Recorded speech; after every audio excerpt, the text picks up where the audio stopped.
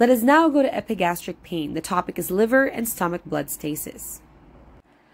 Let us look at a case history of a 45-year-old woman who had been suffering from epigastric pain for 33 years. She had had a duodenal ulcer when she was 12. The pain was stabbing in character and radiated from the epigastrium to the right hypochondrial region. It was worse at night, was accompanied by nausea, and was aggravated by emotional stress. She had had a lot of such stress recently, being in the process of a bitter divorce.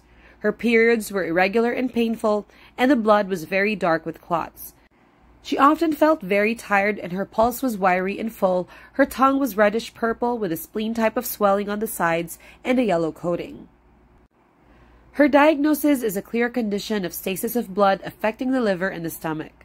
This is apparent from the stabbing character of the pain, its aggravation at night, the painful periods with dark clotted blood, the wiry pulse, and the reddish-purple tongue. Stasis of liver blood implies stagnation of liver qi. This was apparent from the nausea and the aggravation of the pain with emotional stress. Obviously, due to the very long duration of the problem, there was also some spleen qi deficiency as evidenced by the swelling on the sides of the tongue and the tiredness.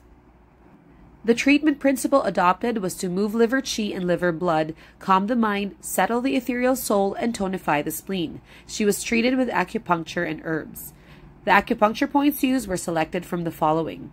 Ren 12, stomach 36, spleen 6 was used with reinforcing method to tonify spleen qi. Spleen 6 also moves blood and calms the mind. Liver 14 and gallbladder 34 was used with even method to move liver qi. Pericardium 6 was used with even method to move liver qi, move blood, subdue rebellious stomach qi, harmonize the upper and middle burners, calm the mind, and settle the ethereal soul. Spleen 10 and bladder 17 was used with even method to move blood. Thank you so much for your attention.